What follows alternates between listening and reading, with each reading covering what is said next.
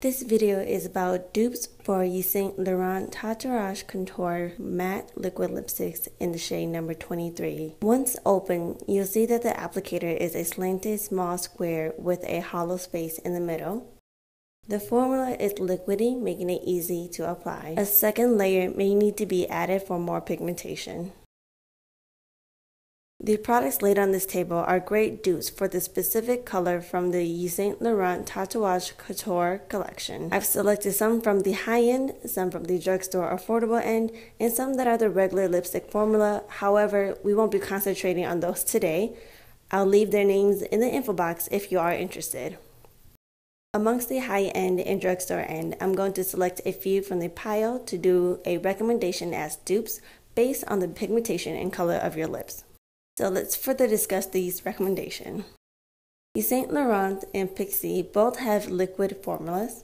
Pixie along with Revlon are the closest color compared to Yves Laruent. They're both nude undertone and are a much better fit for those who have darker or brighter red lips. Also, they are better products for those who have dry lips.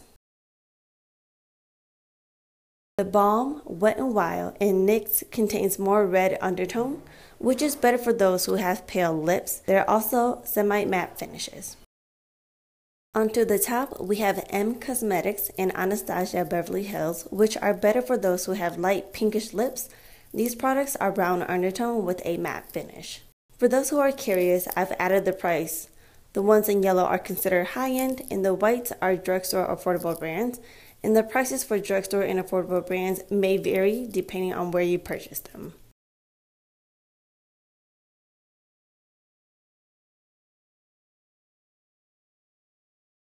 First off, M Cosmetics Infinite Lip Cloud in Rose Nude. It has a brown undertone which can help add volume to the lips. It is also a mousse consistency, so it is rather smooth to apply. And here is a comparison of Yves Laruent and M Cosmetics.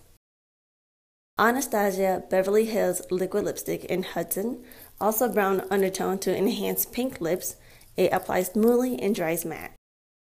Here is a comparison of Yves Laruent, Anastasia Beverly Hills in the middle, and M Cosmetics on the right. The Balm Meet Matte Hues in Sincere. It is a mousse consistency with red undertone, providing the right amount of pigment to the lip to create a mauve nude color. Here is a comparison of YSL on the left and the Balm on the right.